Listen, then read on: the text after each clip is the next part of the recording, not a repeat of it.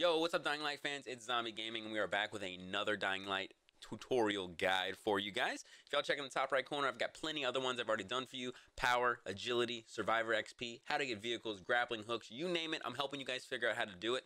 Today, I'm going to show you guys how to get your legend level as high as possible, which is 250, as quick as you can do it. If this video helped you guys out at all, please consider subscribing to the channel and leaving a like on the video down below. I've got plenty of other Dying Light videos for y'all to check out, and there's going to be a lot more content coming out, especially when the next game gets released, which I cannot wait for. So let me go ahead and show you guys what this looks like, huh? All right, so once we get right into it, you'll see here that these are the 4 skill trees. You won't see Legend until you level up your Survivor all the way. So once you get Survivor to 25, all of your Survivor XP gets converted into Legend XP, okay? Legend XP, once you get it all the way up, as you can see, just gives you 12% damage increase, 44% damage increase, 20%, and it gets higher and higher as you go. So I'll just keep buying some here and here. And then as you get to level 25, right above right here, it says you get an outfit at 25. I'm going to show you guys how to do that right now. So the tower is in the center of the slums here. To the north by northwest area, it's right here, the stuffed turtle, okay? That is the quarantine zone that you guys need to come to. It is a big yellow grocery store, very hard to miss if we're being honest, all right? So what you need to do is come to this quarantine zone, get wrecked, get wrecked, get wrecked, get wrecked. Oh, duck, up. All right, so that was fun. What you need to do is come to the doors of the quarantine zone. I am playing in normal mode right now. So you're gonna wanna come to the start of this quarantine zone and hop on inside. Now, quarantine zones are very simple. They're either kill a bunch of enemies, go from point A to point B, or go find something inside. This one is a go find something inside one. Very small, very simple, minimal enemies, all right? You get 2,500 Survivor XP just for completing it, but what you need to do is get the 5 Disaster on Relief packs, okay? So you'll see the entire floor is lit up like the 4th of July. Come over here, turn the power off. There are zombies in this Shit, the goddamn room. switch broke down. Go ahead and shoot some of these guys down if you want. Shoot the canister on the back of the hazmat one. There's plenty of ways to take care of the zombies in here. I actually try to keep the fighting as minimal as possible because I actually hate having to fight these guys. I feel like it just takes up too much time. So I open it. I'll take a single swing just to get them kind of going. I'll turn around and I'll grab pack number 2, which is right here on the shelves. So you'll see they're coming out. I'm going to go ahead and hop up, get around them. I've got the ability that lets me leap over zombies, so I'm going to actually leap over most of these guys. And you'll see a boomer over here. You want to move up to that door to draw the boomer out, but you want to come over here and get this pack next. That's pack number 3. Little bastard.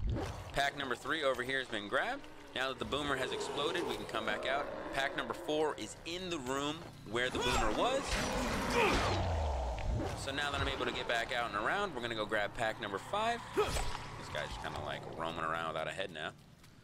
Pack number 5 has been secured. Boom, completed. So what do? You head on out, you leave. Like I said, the best part about these quarantine zones is you can do them as many times as you want. I don't have to go back to the quartermaster and turn my stuff in. I can go right back inside and do it again. So that's exactly what we're gonna do. I'm gonna turn my happy ass right back around, go and complete it one more time.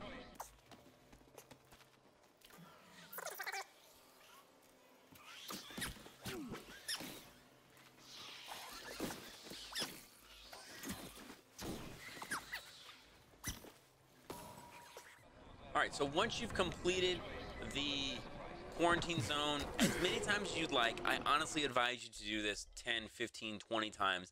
It's very easy to do and it won't take you more than half an hour, maybe an hour if you really want to grind it out. You need to quit right where you are, okay? It's okay, once you leave the quarantine zone, it registers as a save. When you're in the menu, you need to switch the game you were just in to nightmare mode. You get nightmare mode by completing the game. Go down to play and hit play campaign. Do not hit continue. It will put you right back where you just were.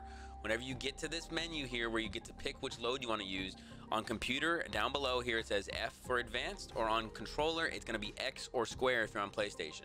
Press X and switch the game to nightmare mode. It's very important that you switch it to nightmare mode.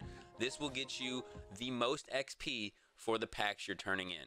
If you do it in normal mode, you only get about 100,000 per time you complete it. You don't want to do that. You want to make sure you're in nightmare mode to turn these in. Do not, under any circumstance, try and complete these quarantines while you're in nightmare mode. It is a pain in the butt, and it is just not at all worth your time, okay? Because I did the math on this, and I did the trial runs to let you guys know which one was better to do. So, based on my handy dandy little notebook, if you do it one time, okay, and you get all 5 packs and you turn it in to the quartermaster on normal, you will only get 110,500 XP, okay? That sounds like a lot. That is a lot of XP. Don't get me wrong, that is a lot of XP. So if you do this for half an hour, you're gonna get almost 3 million XP. That's pretty solid. That's pretty solid. If you do it one time, switch to nightmare mode, and then turn it into the quartermaster, instead of getting 110,000 XP, you get 600,000 XP. Now, I'm no math guy, but that's over 400% increase on what you're gonna get just by switching the difficulty and walking over and turning it in. So that 3 million you could have gotten for doing it in an hour or a half hour could be tens of millions, maybe even 100 million XP, okay? So let's go ahead over here. I'll show you. I'm level 8. I have 147,000 XP. We just switched to nightmare mode. Got something for us? Thanks a lot. We just Every gained little thing two levels by switching nightmare. It's insane. It really is insane. I've done this. I did this twice, and I had 10 disaster packs to turn in, guys. I just got 1.2 million XP just for doing that and switching into nightmare mode. And it's that simple. It's really that simple. Per usual, guys, if this video has helped you at all, please consider leaving a like on it and subscribing to the channel. There's plenty of Dying Light content to be had here, and I hope these videos help you guys get to the levels you're looking for to make this game that much more enjoyable, because this is one of my favorite games to play, especially when you're max level. So feel free to scroll through the channel and see what other videos I have for y'all to dive into, and there will be plenty other ones coming out for y'all to view. If there's anything in particular that you guys are looking for that you would like me to make a video out of, please let me know in the comments. I'll do my best to get around to those and make a video for y'all. But until then, hope everyone has a good one. Take it easy.